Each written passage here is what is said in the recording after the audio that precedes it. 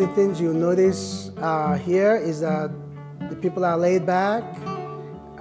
It's, you know, things are pretty much 9 to 5, and if you don't get your grocery by 6 o'clock, you know, you're out of the grocery for the next, you know, for that day until the following day. Chimizier came here, I don't know, a couple months ago, I think, for the Zion Lutheran Church, and I got to know him personally. I don't go to his church, I go to the Assemblies of God here in Cullum, but this community has actually already changed because of him. He's done a lot for our people, you know, just, it doesn't make any difference if you go to his church or not. You know, he's there for everybody, and it's kind of a cool thing. It's things that have really changed as far as people helping people. He's done, just his countenance is very, very rare. One of the things that strikes you about Cullum is the hospitality of the people. In fact, I would say that when we first came for our interview here, that was the thing that hit us the most. So much so that on our way going back to Minneapolis, and Susan and Heather, actually Heather said, well, Papa, you know, I just want you to know, if they give you a job, take it.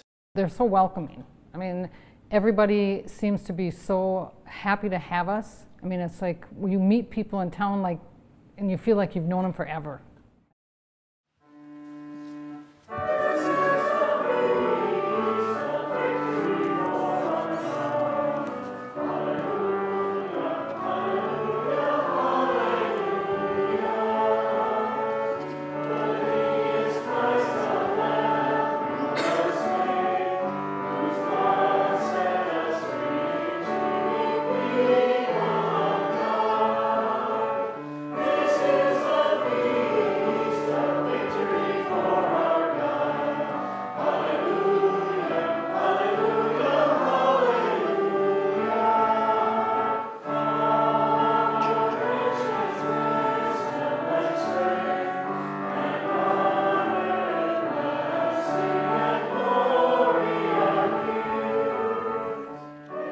When I stand up at the pulpit to lead worship, I feel like they've been waiting for me to get here. One of the least spoken about is disappointment with God. Just say it. I feel so welcomed. They let me know in words and in deeds that this is where I belong. Chimizi learning the community, and he takes a part of that and puts it, it's amazing how he puts it in his sermon. I mean, it's part of, so the people understand what he's saying. It's not like he's coming from the cities and sharing, this is what happened, you know, in the cities, this is how we do things there. It's like he's learning the people, he's learning the culture. The Lord's table is open to all, and no one is denied.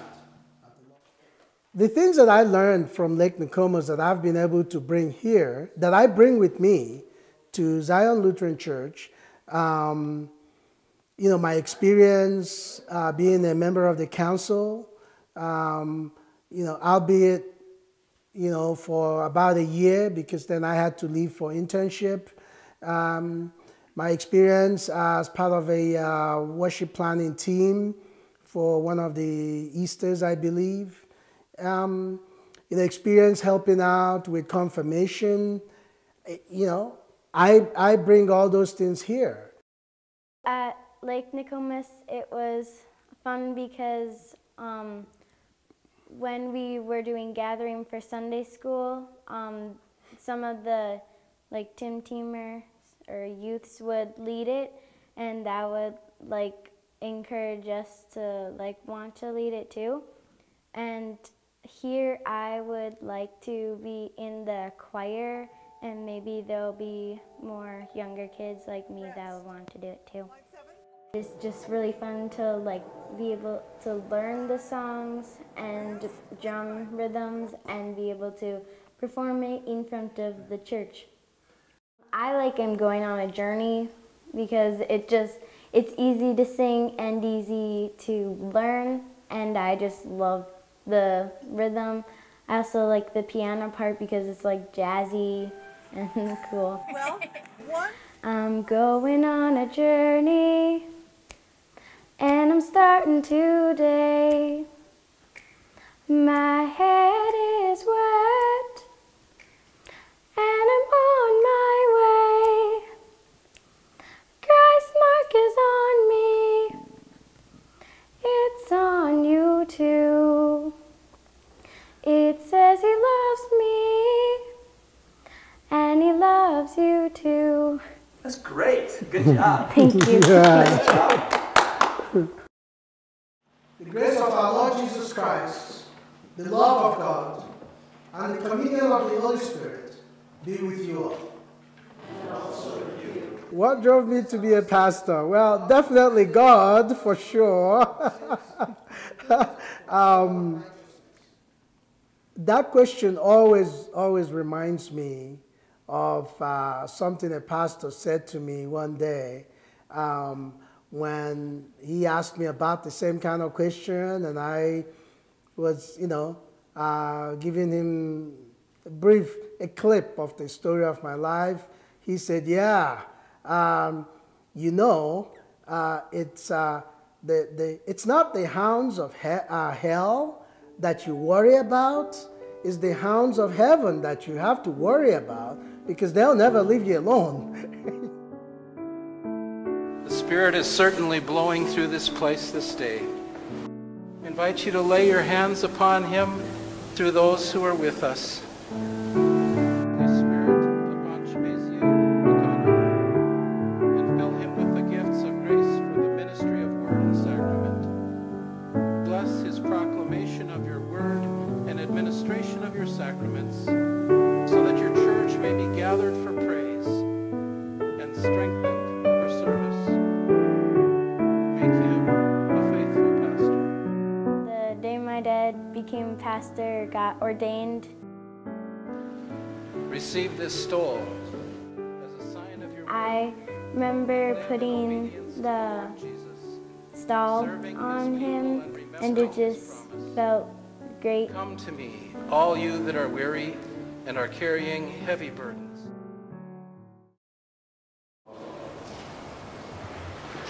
And I again, was very proud and excited.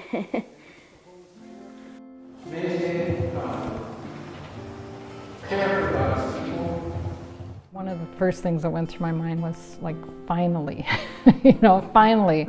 And especially because we met in the hospital, and I watched him minister to people, and I was one of those people. And I kept telling him that this is where he had to be. And it was just such, it's like, yes, God has finally, brought him around to where he needed to be. And it was a very proud moment, but it was just very humbling too, to know that we're finally taking the steps where God wants us. And to know that he will now speak to others. I would definitely miss everyone saying hello, and just wanting to start a conversation with me, because it was so nice that everyone in that congregation liked to talk to me, even though I was a youth. God has led me through so many things. Working in the hospital settings at the University of Minnesota and then Fairview, that was my training ground. I came to the U of M to study one thing, and I left with something completely different.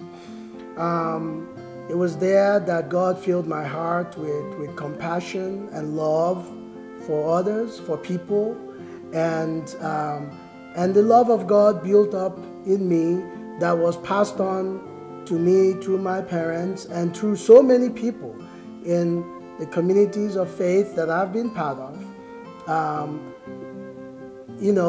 God used that to draw me into pastoral work. Thank you for being there for me, for your prayers, your support. Even those that I think quietly may not have said a lot, we're still there. And I just would say thank you to Lake Nokomis Lutheran for helping me grow.